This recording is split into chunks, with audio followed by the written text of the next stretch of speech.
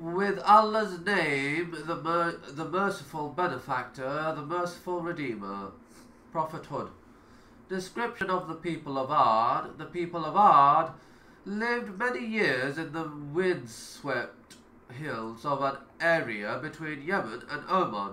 They were physically well built and renowned for their craftsmanship, especially in the construction of tall buildings with lofty towers.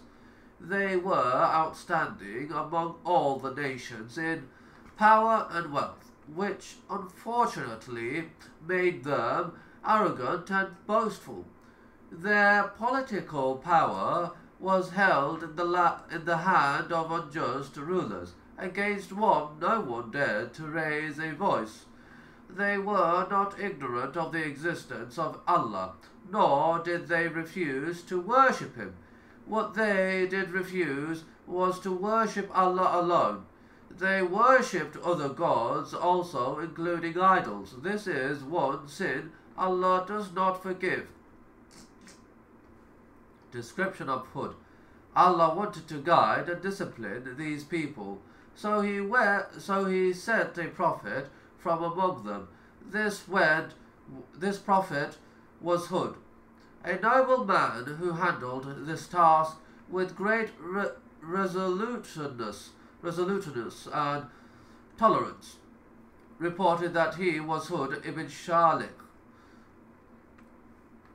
Reported that Prophet Hud was from a tribe called Ad ibn, who were Arabs living in Yemen between Oman and Hadramaut, on a land called Ashar, stretching out into the sea.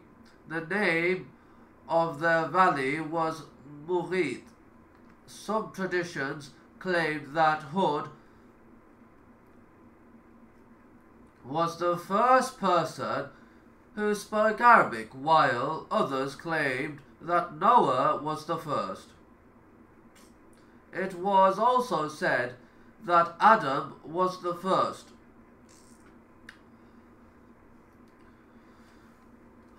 Hud's appeal to his people.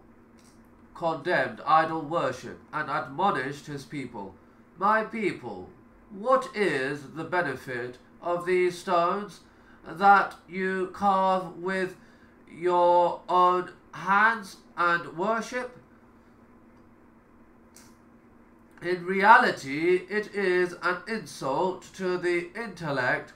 There is only one deity worthy of worship, and that is Allah. Worship of Him and Him alone is compulsory on you.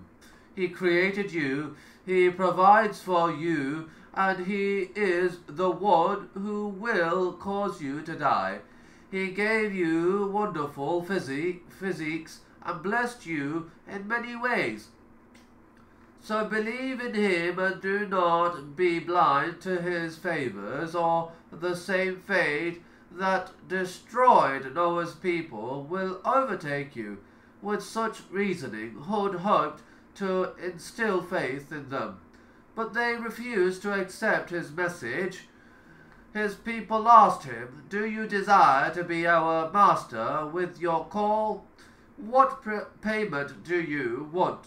Hud tried to make them understand that he would receive his reward from Allah. He did not demand anything from them except that they let the light of truth touch their minds and hearts. Hud's appeal to his people. Quranic. Allah the Almighty states, "And to Ad people we sent their brother Hud. He said, O my people, worship Allah. You have no other Allah, God, but Him. Certainly you do nothing but invent lies. O my people, I ask of you no reward for it, the message. My reward is only from Him who created me. Will you not then understand? And, O my people, ask forgiveness of your Lord and then repent to Him. He will send you from the sky abundant rain, and add strength to your strength.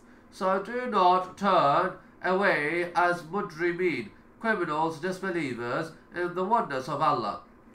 They said, O Hud, no evidence have you brought us, and we shall not leave our gods for your mere saying.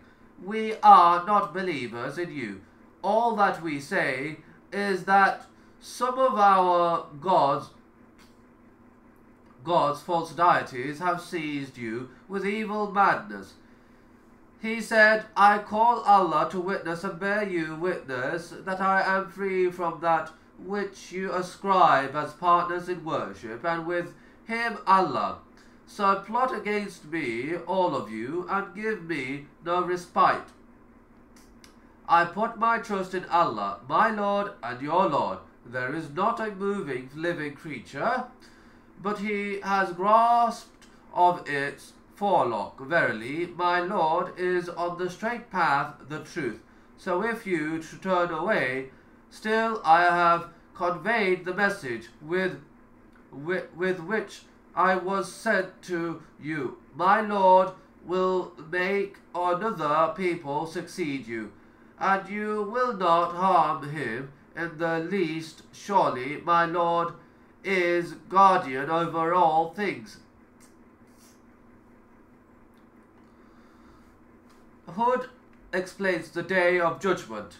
Hud tried to speak to them and to explain about Allah's blessings, how Allah the Almighty had made them Noah's successors, how He had given them strength and power, and how He sent them rain to revive the soil. Hud's people looked about them and found they were the strongest on earth, so they became prouder and more obstinate. Thus they argued a lot with Hud. They asked, O Hud, do you say that later we die and turn into dust? We will be resurrected. He replied,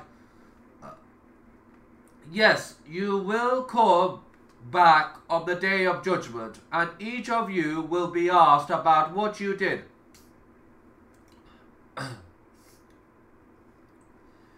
A peal of laughter was heard after the last statement. How strange Hud's claims are.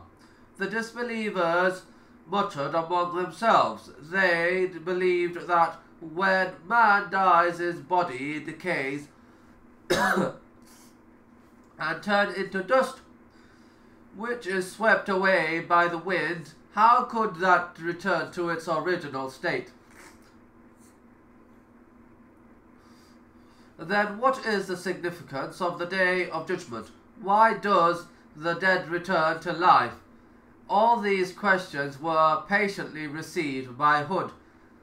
He then addressed his people concerning the day of judgment. He explained that belief in the day of judgment is essential to Allah's justice, teaching them the same thing that every prophet taught about it.